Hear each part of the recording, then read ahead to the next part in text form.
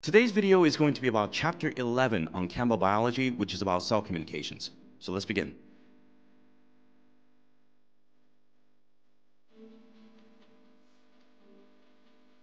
Hi guys, my name is Mikey from Able Prep Academy, and today we're going to be having a little bit more of a formal lecture on Chapter 11 on cell communications out of the Campbell biology textbook. So this video will be slightly longer than other videos, but if you're having trouble with this chapter, which is a pretty difficult one, hopefully we can clarify some of these concepts in this video and beyond.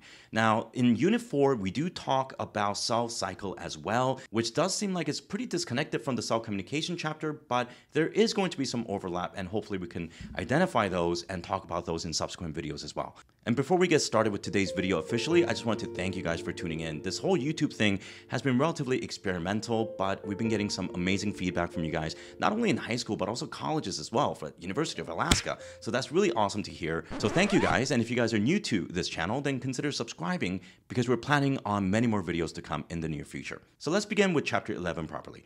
Chapter 11 has 5 parts, 11.1, 2, 3, 4, and 5. Now 11.1 is going to talk about the generalities of communication systems within cells. Chapters 11.2, 3, and 4 are going to focus on the 3 main steps involved in the communication pathways, and 11.5 is going to deal with apoptosis or programmed cell death, which does loosely connect to the ideas that are presented in the previous sections of this chapter. So beginning with 11.1, the background, here's what you need to know.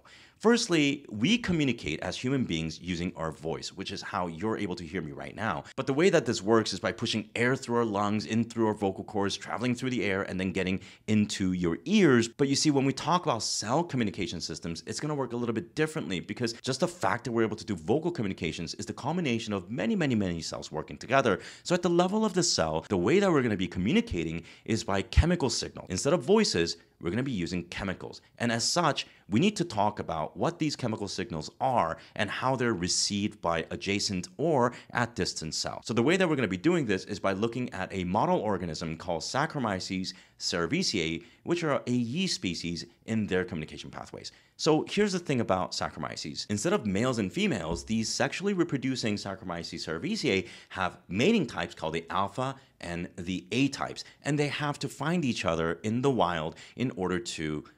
For what?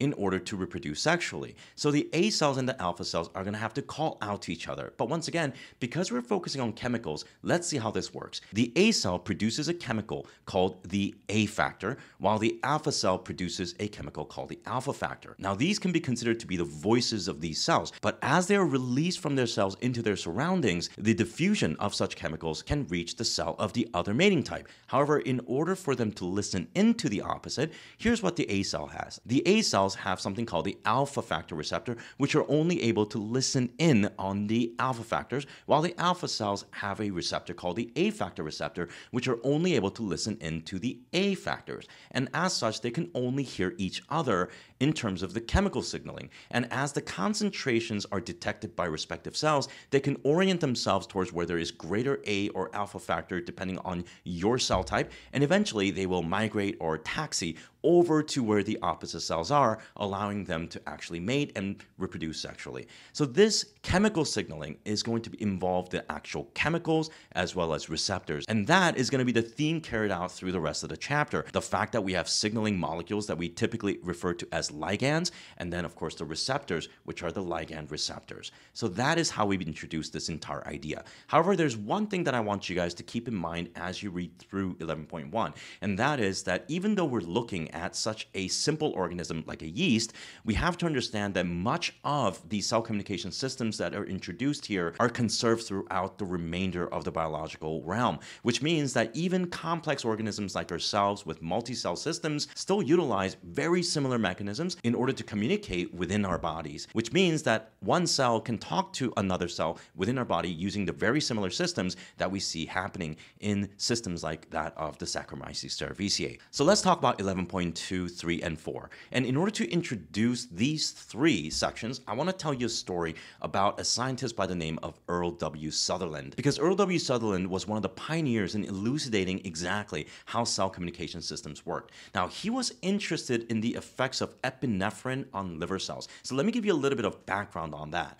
Epinephrine is often referred to as the fight or flight response hormone, and is also known as adrenaline. So if you've ever played sports or you had to give a speech in front of many people, that feeling of anxiety as well as your heart pumping and just everything that's happening in your body is typically induced by the presence of epinephrine in your bloodstream. But what's interesting is that epinephrine has differential effects on different parts of your body. As I just mentioned, epinephrine can make your heart beat faster, but when it hits your liver cells, it actually tells the liver cells to turn some of that glycogen back into the glucose monomers so that we can fill the bloodstream with sugar so that we can metabolize it and have sufficient energy to either fight or flight, as the category of the hormone suggests. So what we need to understand here is that the ultimate effect of epinephrine arriving at a liver cell should be the production of glucose from our glycogen. Now, when Earl W. Sutherland studied the effects of epinephrine on liver cells, what he realized was that there were three main stages that occurred as epinephrine ultimately resulted in the synthesis of glucose. So here are those three steps.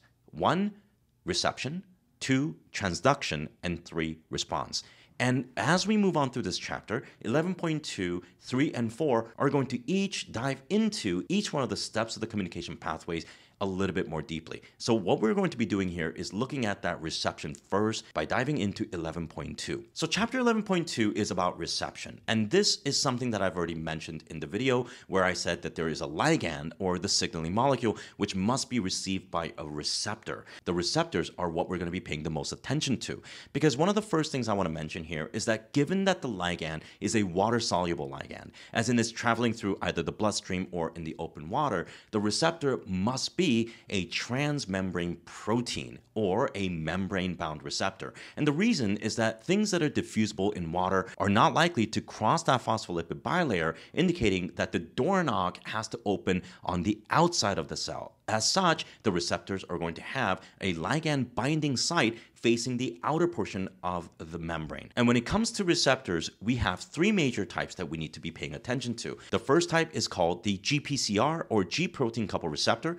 Second type is called the RTK, or receptor tyrosine kinases. And the last kind is going to be called the ligand gated ion channels. Let's focus on the first one first, because I think that's the most important one. GPCRs, or G protein coupled receptors, are the largest category of membrane bound ligand receptors that we have in biology. And here's how this generally works. Remember that these receptors are made from proteins, and you've probably already learned about enzymes and their active site. And you can kind of see a corollary here. Instead of having an enzyme with an active site, we're going to have a protein that is bound to the membrane with what we call a ligand binding site instead, facing the outside. And that is where the signal can bind to. And when a signal binds to the ligand binding site, then there usually is a conformational change, or a change in the protein structure on account of the new chemical interactions at the ligand binding site, which then ultimately triggers a change in the protein shape within the inner part of the cell membrane. And G protein coupled receptors are no exception. With G protein coupled receptors, when you have a ligand binding to the ligand binding site, the inner portion of the protein changes its shape such that it interfaces with the G protein, removing the guanosine diphosphate that is attached to the inactive form of that G protein. Now, when the GDP is released, then the G protein has now the opportunity to bind to a GTP, or an energy molecule, which then activates that G protein into action. Now, usually G protein acts more like a messenger, meaning that it relays the fact that there was a ligand binding to the receptor, and using that GTP, it's able to migrate or move along the inner portion of the phospholipid bilayer, activating a subsequent enzyme or another substrate downstream in the sequence of events. Now, in accordance to the textbook, this is sort of where we stop. When we talk about transduction, we're going to revisit that G protein coupled receptors, but for now, just know that that's how GPCRs generally initiate the signal from the outside to something that's on the inside.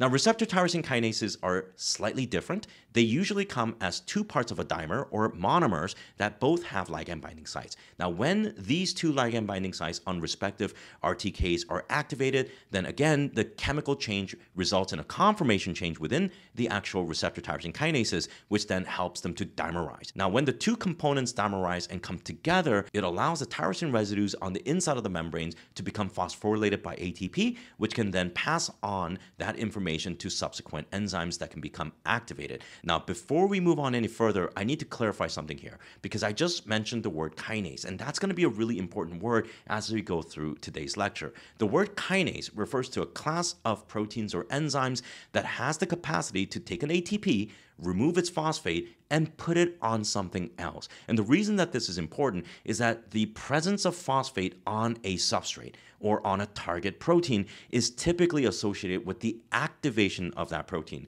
I like to think about phosphates acting like a battery, such that if I were to put a battery into a machine, then I can therefore turn it on. And the kinase is acting as the person that places the battery into the machine. So receptor tyrosine kinases, by taking that phosphate from ATP and putting it into the subsequent enzymes, are therefore able to activate downstream mechanisms that could perhaps lead to a response later on.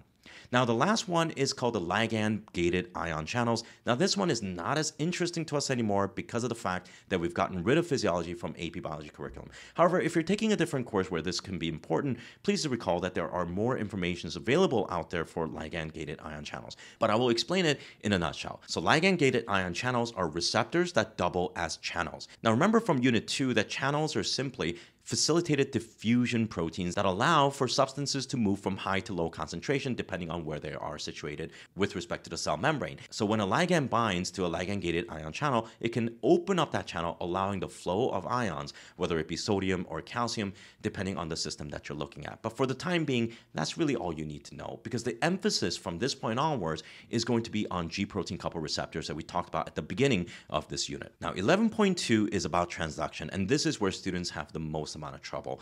Transduction is the idea that once a signal arrives at the receptor, whether it be GPCR or anything else, we're able to amplify that message within the cell cytoplasm. However, the way that Campbell biology does this can be a little bit confusing. So what I'm going to do is actually introduce the idea of second messengers first, and then we'll talk about the phosphorylation cascade. So what are second messengers? Well, second messengers are relay molecules that exist between the receptor and the phosphorylation cascade that amplifies the message. So in order to understand this, let's just take a look at one example of a second messenger, which is cyclic AMP. The cyclic AMP starts its life as an adenosine triphosphate, or ATP. But through the action of an enzyme called adenylyl cyclase, it's able to lose two of its phosphates and cyclically attach that phosphate back to the ribose sugar, becoming cyclic AMP. Now, it turns out that cyclic AMP has this capacity to be an activator for many proteins downstream in the phosphorylation cascade. However, let's first take a look at how this all ties in to a G protein coupled receptor. Because earlier I said that G protein coupled receptors receive a ligand and activates a G protein. Now, the G protein then acts as a messenger that carries the message of a ligand binding along the plasma membrane. But one of the enzymes that a G protein coupled receptor can activate is the enzyme adenylyl cyclase. Now remember, adenylyl cyclase is a membrane-bound protein that has the enzymatic capacity to turn ATP into cyclic AMP. And as you can see, now what we're looking at is the ability of the ligand that landed outside of the cell to then be transformed into a real chemical message in the form of cyclic AMP. Now there are many cyclic AMP molecules that are actually produced when adenylyl cyclase is activated, and each of these cyclic AMP molecules can then therefore trigger the phosphorylation cascade. So what is the phosphorylation cascade? Well, in this image, what you're looking at is something called a relay molecule. But remember, because we talked about cyclic AMP first, this relay molecule is actually cyclic AMP. And you can see that it has the capacity to activate a protein kinase. Now, when that protein kinase is activated via attachment to cyclic AMP, it then gains the ability to act as a kinase, allowing it to take ATP, remove its phosphate, and put that on the subsequent kinase here, which is protein kinase 2, which then does the same thing, taking the ATP, removing the phosphate, and putting it onto protein kinase 3, and so on. Now, because each of these kinases are able to attach further phosphates onto the subsequent downstream molecules, we call this a phosphorylation cascade. But here is where most students get really confused, because what is the point of all of this? Because you can easily take that cyclic AMP and use that to activate the final enzyme that we might want to activate. So what's the point of having all of these messengers that are doing this relay? Now, one of the ways I like to think about this is like a relay race where one runner can activate another runner. However, there is a little bit more nuance to this because the idea here is that each kinase has the capacity to activate 10 kinases that's downstream in the signal transduction pathway, and then each of those 10 kinases can then activate a further 10.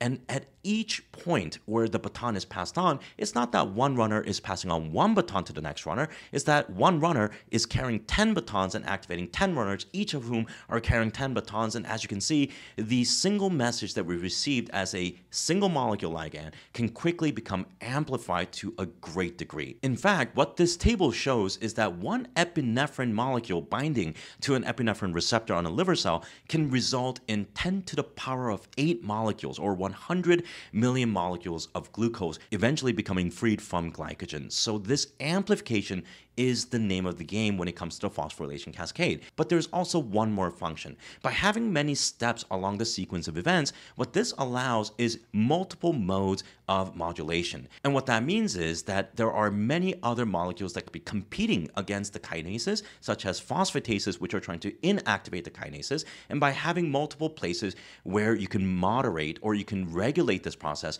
you can really fine-tune the response depending on exactly what you need, as well as having multiple ligands that can antagonistically work against each other to precisely fine-tune the response that you need. Now, 11.4 is going to be about that response, but here there's not a lot to think about. It's just that the very last kinase that we activate is going to activate the effector protein. So in the case of epinephrine and its action on glycogen, the last enzyme that becomes activated would be glycogen phosphorylase, which has the capacity to break glycogen back down into glucose. Now, there are other responses that we do dive into in this chapter, such as activation of gene expression from things such as hormones, but those are details that you can definitely read about in the textbook, and I won't go into them in detail today. Now, 11.5 is about apoptosis, which is programmed cell death. Now, to give you guys a general background of why this is important, remember that in many stages of embryonic development, we actually overproduce cells such as the stumps of our hands, which are then fine-tuned into the digits that we see. And the removal of those cells through programmed cell death is going to involve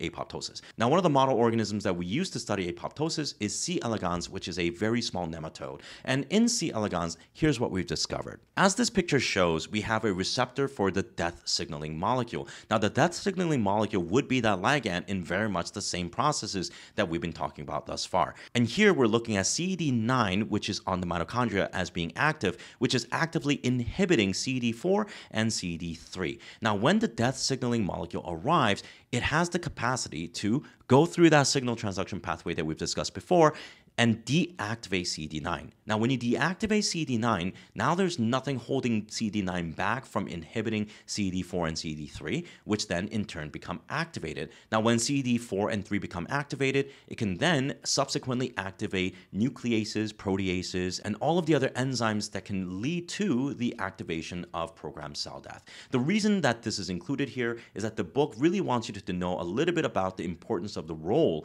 that apoptosis plays in embryonic development, as well as understand that the things that trigger such big events within the cell are directly tied to signal transduction pathways that are fairly complicated happening within our cytoplasm. Now, guys, there's a lot more to this chapter, and I certainly can't get into all the nitty-gritty details, but I will probably make some shorter videos on very specific topics that are found within this chapter, such as how the alpha and the A cells find each other based on concentration gradients. But for today's video, I just want to give you guys the very basic background so that you can have something to watch as you read along with your textbook. So please stay tuned for more descriptive videos in the coming future.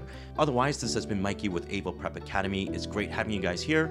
If you haven't done so, please subscribe to this channel and like the video so you can tell us what kind of contents you guys enjoy. And we'll see you in the next video. Have a great day.